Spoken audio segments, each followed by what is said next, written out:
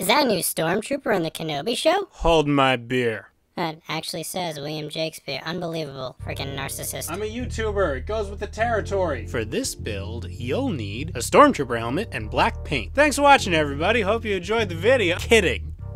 If only it were that easy. The Kenobi Trooper has a lot of similarities to the classic Stormtrooper, which I have built before. However, the brim and a few other things are radically different. So, for this build, I used EVA foam dowels, craft foam, half-cylinder foam, coffee foam, I like foam in my coffee, hot glue, super glue, contact cement, fast dry sealant, tinted plastic of some kind, red LEDs, a sharpening stone, paint, cutting tools, sanding tools, safety gear, scissors, razor pens, and a box cutter. First, I traced a helmet dome template onto a sheet of EVA foam floor mat. I made this dome template years ago and have been refining it ever since. There's a link to it in the video description down below, as well as a complete trooper template, which I developed over the course of this build. I flipped the shapes to get the reverse side. Sometimes I'll connect the two halves in the middle or in the front just to help hide the seam, where it's going to be most visible, but sometimes that can make gluing a little bit more difficult, so I put some separation between the two. As I trace, I'm making sure to get all the registration marks so that I can line up the pieces later. And I'm labeling them front, back, left, and right, just to prevent further confusion. Next, I cut out the pieces with the box cutter. Make sure to cut with the blade angled straight up and down, otherwise you'll get a ridge in your armor, which can be useful if you're making medieval armor or something highly stylized, but sci-fi, not so much. The EVA foam will dull out your blade, so you'll have to continually sharpen it with a knife sharpener. I switched to scissors for some of the simpler cuts, and then finished them off with a work knife. I also made side pieces, and then sanded it smooth on the belt sander. Then I heat formed them with a heat gun, not a hairdryer. A heat gun. Your hairdryer can't do this. In fact, it'll burn the foam if you hold it over the same spot long enough, which is why I do most of the heating up on the pattern side, which is going to end up on the inside when the helmet's done.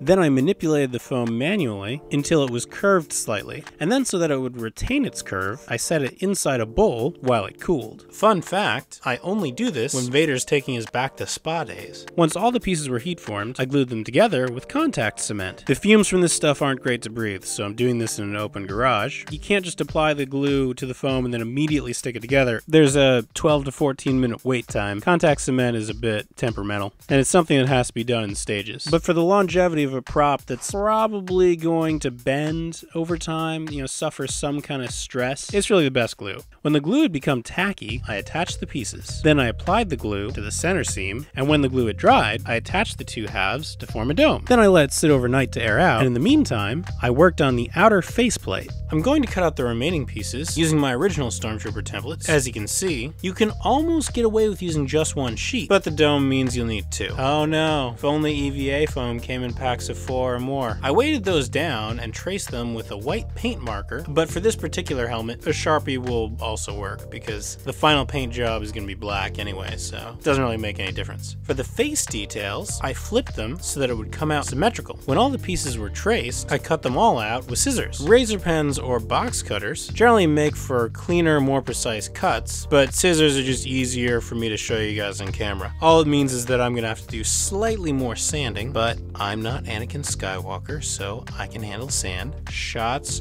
fired, and then deflected.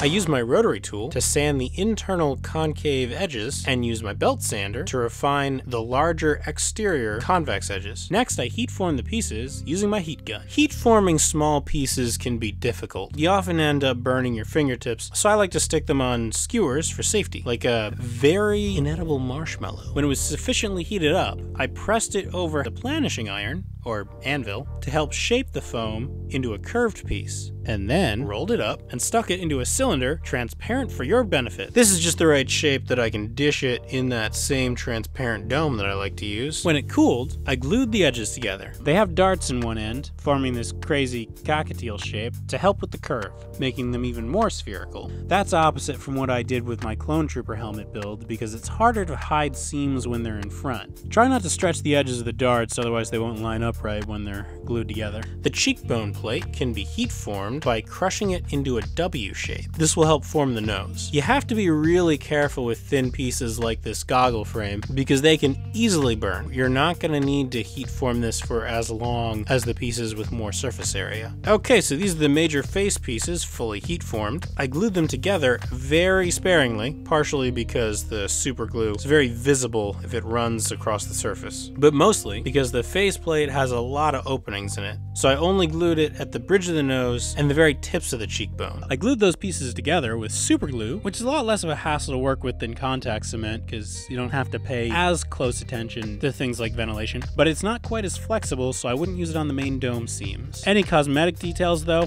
you'll be fine. The vent baffles are gray, so I'm just gonna cut those up from a strip of gray floor mat foam. I made those into strips about 1 inch long and then glued them to the inside of the space between the bridge of the nose and upper lip. It's not pretty from the inside, but looks fine from the outside. Oh, all that hot glue? That's just reinforcement, by the way. I initially glued all these pieces with super glue, but I don't want it to crack, so the hot glue is just extra. Then I glued the side tubes on. I glued the longer edge underneath the mask and the shorter one on top. All these curved pieces glued together will cause the face to deform just a little bit. It'll try to go back to its original shape, so you may have to make internal rib pieces to hold it together. This is the only one that's totally necessary though, because it doubles as a mounting plate for the main speaker detail. I actually lost this piece since the last time I made a Stormtrooper helmet, so I had to reprint it for my digital template files. And I'm happy to say there are no discrepancies, so yeah, I can vouch for my own product. I stopped doing the rigid internal support structures because those would inevitably get crushed by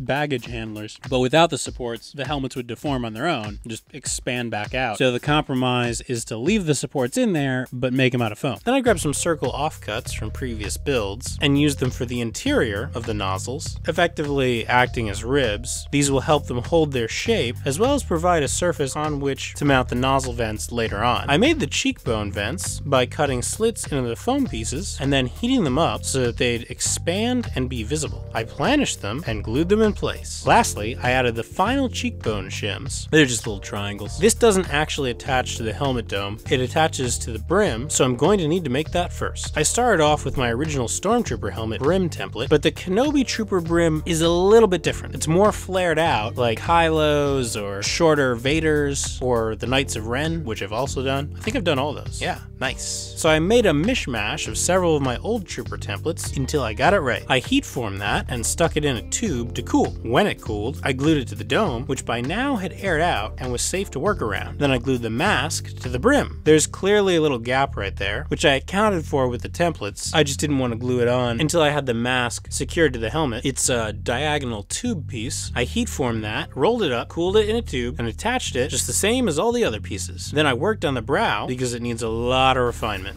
Huh? Yeah, gonna need a bit of internal support to keep it that way.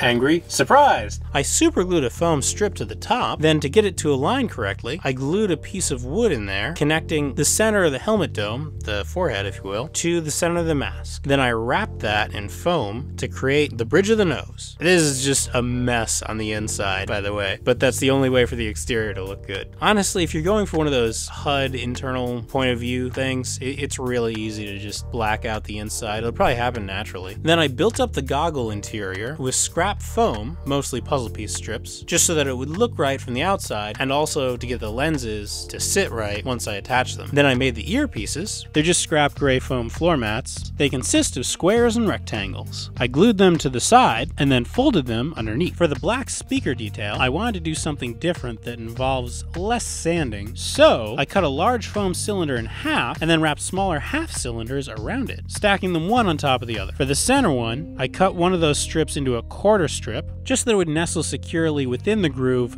not resting on top of it. I trimmed the edges and then glued it in place. When it was all together, I puttied up all of the seams. After that dried, I painted it black, which you can do quick and dirty for a Halloween costume, low-lit independent film, costume party, but if you have the time, you should paint this very slowly over the course of several days. I actually had a bit of time on this one, so the way I did it was to start out with flat black acrylic house paint and only do it one side at a time to avoid drips from forming and then drying into the paint job. When the whole thing was coated and dried, I was able to tell where there were any uneven areas of seams that were still showing through, or putty that built up and needed to be sanded, and then once I'd taken care of those, I could continue from there. For the next layer, I did gloss black house paint. Now again, since this helmet has a lot of curved surfaces, you also run the risk of drips, especially with gloss paint, because you really gotta lay it on thick in order for it to come out shiny. So in addition to painting the helmet one side at a time, I had to do between 3 and 5 coats of gloss black paint in order for it to actually come out glossy. Alternatively, you could spray paint it with Plastidip and then hit it with a gloss black, but that comes with a whole host of other issues and isn't necessarily faster. So I chose not to do that with this one. It's up to you. When it had dried, I could work on the details. I added intake filters inset into the tubes. They're made of pipe scraps and 3D print support mesh. I used scraps of welding visor left over from one of my many Mandalorian helmet builds. I forget which one. And lastly, for dramatic effect, I wired it up with red LEDs because the Kenobi Trooper has some red accents, and that's how to make the Kenobi Trooper, or Jedi Hunter. Now I'm ready to hunt some Jedi. Thanks for watching, everyone. If you enjoyed this build, then you can subscribe and hit the bell icon to see upcoming builds. Because let's be honest, the subscribe button doesn't do what it used to, and if you actually want to get notified about upcoming builds, then you gotta hit that bell icon. Otherwise they'll be lost to the infinite scroll of your inbox. Be sure to leave a comment below to let me know what you'd like to see me make next. And lastly, I'd like to thank my patrons, the names scrolling by, who make these videos possible. To actually build something takes a whole lot more time and money. These videos just wouldn't be possible without the support of my patrons. So if you enjoy these builds, want to see more of them, and want your build request to carry a bit more weight, then think about heading on over to the Patreon page, where you can enjoy ad-free early uploads. Thanks for watching, happy crafting, see you later.